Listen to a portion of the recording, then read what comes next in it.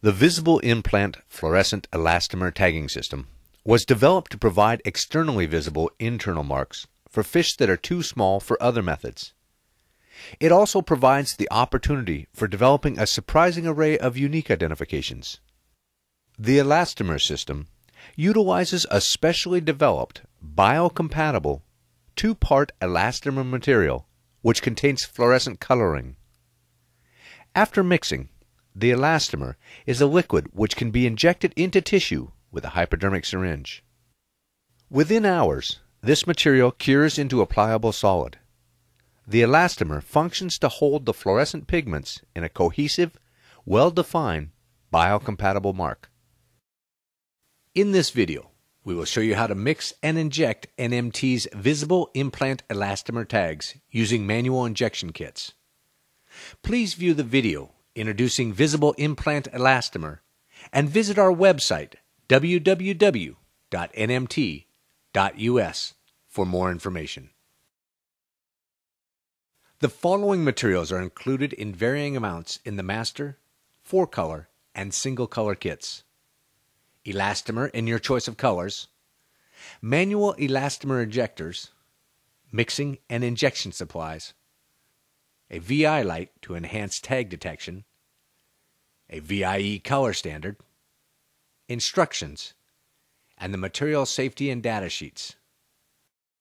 Refills of elastomer and mixing supplies are also available. For complete curing to occur, the two elastomer components must be thoroughly mixed. The suggested mixing procedure is as follows.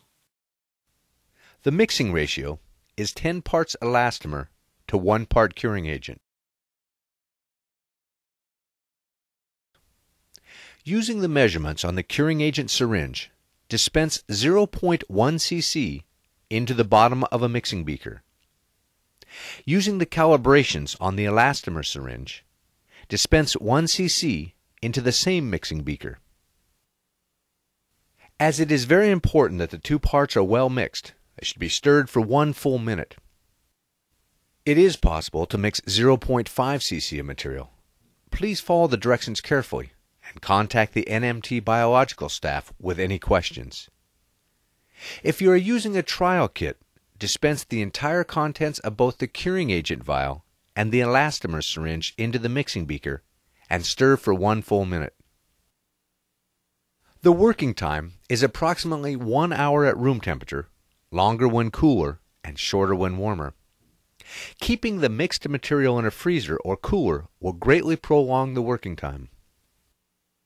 Next, remove the plunger and the orange cap from the 0.3 cc injecting syringe and use a 1 cc transfer syringe to draw up some of the mixed material and fill the injecting syringe about 1/3 full.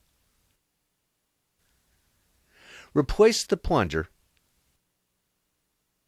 and load the syringe into the hand injector body, making sure to line up the bevel of the needle opposite the wedge-shaped notch. With the back piece in place, the injector should be ready to tag. It is designed to be held in the thumb and forefinger with the back piece against the palm.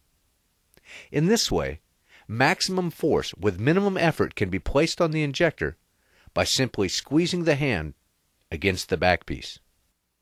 Most users inject elastomer with the bevel of the needle up. A sponge or paper towel will be useful to clear the needle of excess elastomer prior to injection. Once the elastomer has cured and the wound has healed, the tag should be retained for the life of the animal, as in this adult 4-year-old Chinook salmon tagged in its first year of life. However, if the specimens are vigorously handled too soon after tagging, before the material cures or the wound heals, the material can be forced back out of the needle wound. Merely dropping the animal into water or subjecting it to heavy current could increase tag loss. Tagged specimens should be handled with care for at least 10 days after tagging. Long-term retention of elastomer tags should exceed 90% if done properly. Care should also be taken to avoid material trailing from the tagging wound. This could cause a percutaneous condition and problems similar to those resulting from external fish tags anchored through a skin lesion. This problem is avoided by ending the flow of material before withdrawing the needle and lightly wiping the wound. Visibility of the fluorescent colors, and hence tag detection, is greatly enhanced when viewed with the VI light. The flashlight included in your kit is waterproof and is equipped with deep violet light emitting diodes, LEDs. Please do not look directly into this light or at the beam reflected by a mirror. The VI light is not a toy and must be kept out of the reach of children. Shine the light directly on the tag-bearing tissue to fluoresce the tags. Again, proper color selection is a vital part of a good experimental design, and we recommend you call NMT if you would like assistance. The VIE color standard is a helpful tool for selecting colors, but is also very valuable during tag recovery. The color standard can be held directly over the tag in question for side-by-side comparison. This is particularly helpful when using VI light and the colors are not as obvious as they are in ambient light. In some cases, such as when detecting tags and fins, it is very helpful to place the color standard under the fin so that the colors can be compared through the pigmentation. If you wish, you can make customized color standards at the time of tagging by injecting some tags onto clear stiff plastic and then covering them with packing tape after the marks have cured. Because color perception varies between individuals, we find labeling the colors to be very helpful. The shelf life of unmixed elastomer is 1 year from the date of purchase when properly stored. Elastomer should be stored in the refrigerator. When in the field, it should be kept out of direct sunlight and away from extreme temperature fluctuations. The color standard should also be stored out of direct sunlight.